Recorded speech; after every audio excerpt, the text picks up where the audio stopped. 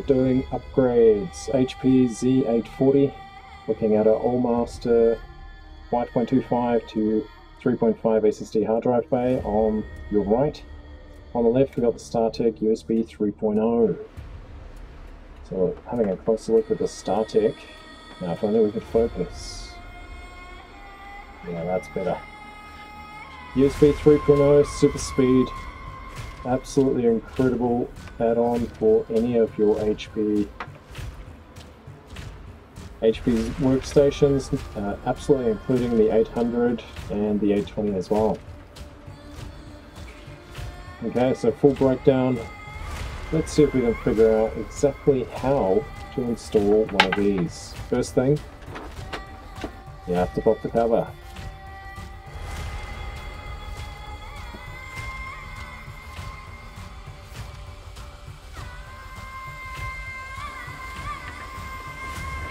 I like dramatic music to spice up your computer modification. Okay, time to get serious. So first things first, there's a little green tab there. We can lift that to release the bays. In this case, no screws required, and slightly better angle going to the other view here. Once you've removed those, you are able to access that area for modification. Now you will notice a random drive floating around. That was my old boot system. Not currently connected because I've switched to NVMe just recently. Okay, so those are some of the bays there. The holders themselves come in different shapes and designs. This particular one has the cutouts there. Guess that's mainly for airflow. Now, had another SSD in here. This one is connected. Good old Samsung. This will be I recall a 850 or a 860, but either way these are incredibly good SSD drives, really quick file transfer. Ideal maybe for a quick transfer of a video file. Okay, so that was a super blurry, can't tell. I think it was an 850 Evo. My memory lets me down there. You'll see the specs later. Okay, moving on to our next important step. So definitely a bit dusty on the CPU coolers there, we'll go back to that. So handheld cam, bit of action. You notice a DVD player up there as well. And there's our USB panel. So now let's see if we can get this installed. So next part, I had to fish it out of my other server computer, but it's the Olmaster. Very handy drive bay here. You can fit any number of things. I had a hard drive fitted there, just a 1 terabyte red NAS drive. But right now we can proceed to remove it, and truth be told, the camera played a bit of a trick on me here. We will do a bit of a time skip as we proceed through, but very simple. You have mounting screws. Now these screws are actually pinched off a HP Z420. They're pretty well equipped in the hard drive area. There are some provided spare screws. I've actually taken them from that one. These screws, very, very handy. They just take standard hard drive screws. And there it is. The Olmaster. Ah yes, safety first. I'm sure you guys got nervous when I was undoing those bolts. Or screws, rather. Just refocus that ever so slightly. There we go. First thing would be to install those SSDs. Now, fitment here was a bit of a problem. I actually had to remove them after testing this because you cannot have screws within the outer dimensions of your case here. They don't actually fit into this model. They worked fine in the Z420. So you do have to make sure that you mount these from the inside of this particular case. There are screw holes there. We'll have a look at them shortly. In this case, using a power drill. You want to make sure that it threads in before you do that, but very easy. They do provide you some power when it comes to quick PC upgrades. Okay, so very tough on these. You do have to proc the SSD up a little bit. Make sure you get your screw threaded first, then you can use the power tool. If you do it the other way, you will destroy it, and make sure the power tool is variable. You don't want to set it on max power, it will destroy pretty much anything you point it at.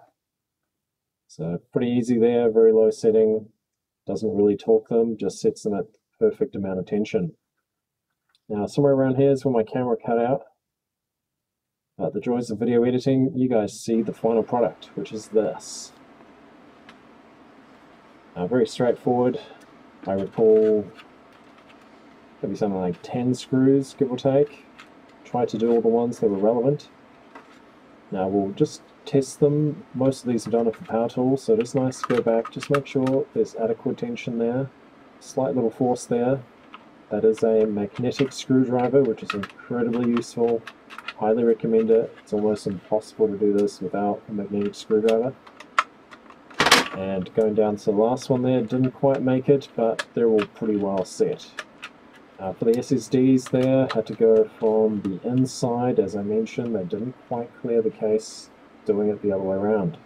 You can see them nicely there. So really, really well designed. Now, with the Olmaster, there were some different options when I picked these up. I got these off eBay. I'll try and put a link in the description. But the best one to go for would be the one with the groove at the front. Okay, well that was easy. Installation. So next part will be to try and do a test fit. You want to put your USB cable through first. Now I'll show you the magic for getting that to work.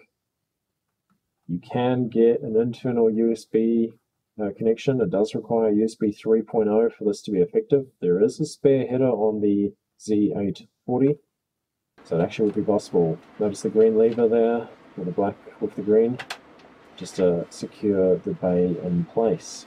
So I've fed the USB cable down, and I'm going to insert a USB 3.0, or technically a USB 3.1 USB adapter here. This is also from Startech. Very, very well designed. I've had trouble with some of these, especially some of the cheaper ones on eBay. They don't work, or at least they haven't worked for me. Temperamental, not always able to do what you want them to do. This one's worked really well, able to run things like 4K cameras. If you have something like a Camlink or maybe a Brio 4K camera, those fit into that and they do function perfectly, which is good. No laggy or streakiness. So we've got the SAS ports down the bottom there. Quick inspection before we launch in. There's our culprit. You'll notice a little plastic sleeve actually protecting the motherboard from your PCIe brackets. So very tough to see there, but you can kind of see the sparkly effect there. That is there to protect when you're inserting your card so you don't damage any transistors and so forth. So sorry, placement in at least, that's good. Transition shortly. There we go. So you just want to align these into your provided slot. And then it's just a very gentle nudge, making sure the bracket itself is aligned on the far left.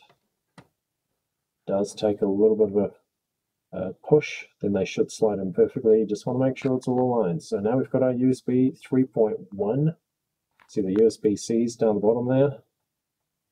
Now I've chosen this particular outlet here. I believe it's probably more designed for SAS connections, maybe eSATA even, but for my application, it should work fine. The machine's pretty well sheltered, so not worried about the cable.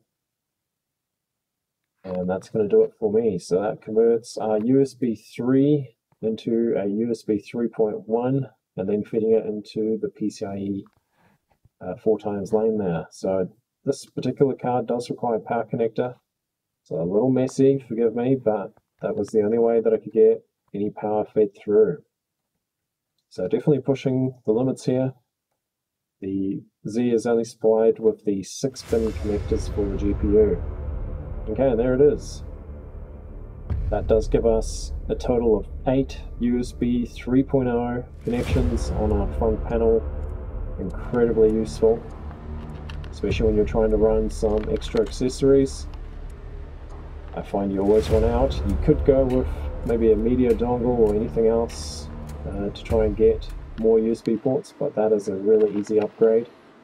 I highly recommend you guys consider it. And remember, this will work on a HPZ 820 as well as the 800. So lots of options there to upgrade and get a few more USB ports. So we'll transition to the rear here, just have a look at the final product. And that gives us some extra USB 3.1 port, so very useful maybe for something like Cam Link. Very, very powerful, and a little messy with the odd cable coming out. You could cable tie it a little bit, but not too worried about that. The machine just sits in a server rack for most of its life. Hopefully you guys enjoyed that one. Well done, we made it through another one. Stay tuned, I'll try and get out a few more of these.